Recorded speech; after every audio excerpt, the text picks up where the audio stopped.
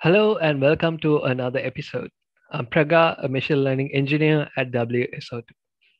Choreo is a digital platform as a service that lets companies develop APIs, services, integrations, and manage them easily.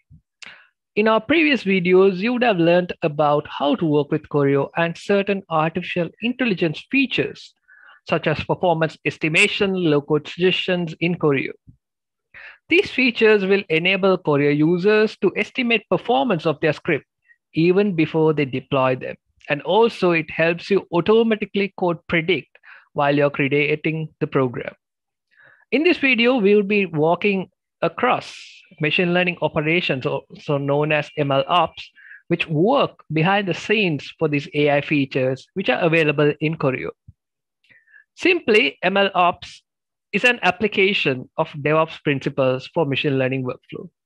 Before we dive deeper into the concepts and trends of MLOps, let's take a look at common problems in the general machine learning workflow itself. First, as data scientists, we tend to do a lot of experiments with a set of data. But after a couple of months, we lose track of which models and experiments, what are the accuracies and other metadata which were yielded. Second problem is with time, the data which we have worked would change. More data would have been accumulated, or the structure or the distribution of the data itself would have changed. This prompts us to redo the entire experiments we have done so far again. And finally, similarly, we have new experiments which we might have to run. And there could be new problems such as architectural level changes or pre-processing changes, which might be required depending on new versions. So the entire experiments needs to be versioned.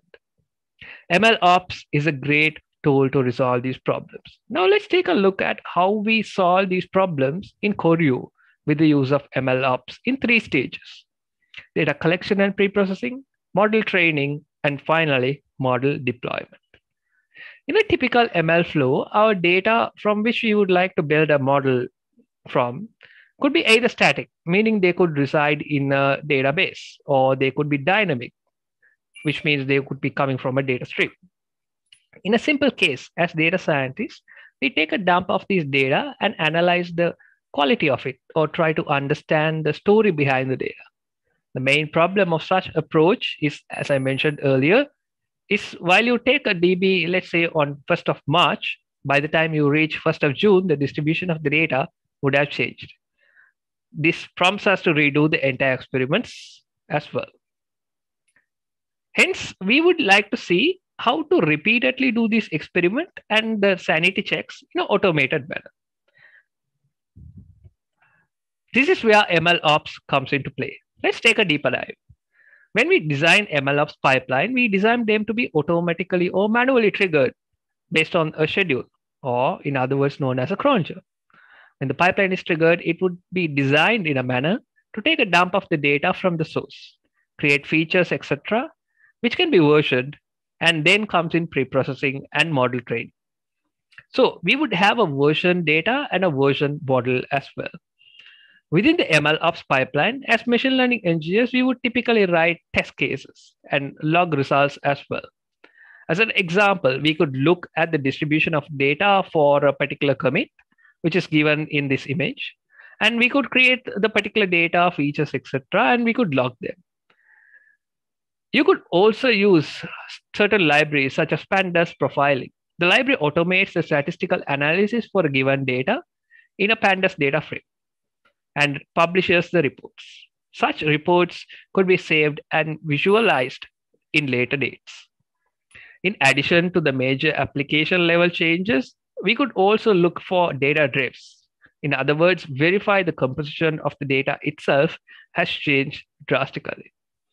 After data collection and cleaning, we would typically move on to model training and evaluation. In this space, data scientists, we tend to do grade search or hyperparameter tuning for a new data. MLOps could be a powerful tool to version the model as well. In Choreo, we version and save our models every 2 weeks. For each training phase, we get notification, and we also look for training and testing evaluation methods such as accuracies, precision, recall, etc. After evaluation, the next step is to deploy the model. Our MLOps pipeline is configured in such a manner that we directly deploy our models into Kubernetes clusters we have. Currently, for low-code suggestions feature, we have a human validation in between the model evaluation and deployment to ensure that the model drifts are not happening and the data drifts are significantly lower, while some other features in Choreo have a fully automated process. Now we have come to an end of the video. So let's summarize what we have looked so far. We looked at how MLOps tackled the problems faced in typical ML workflows, especially in the data collection process. We looked at ways in which we can evaluate data and version them. And finally, we looked at how versioning will help both pre-processing and training complications which may arise during general experiments. Thank you for watching, and I'll catch you in the next one.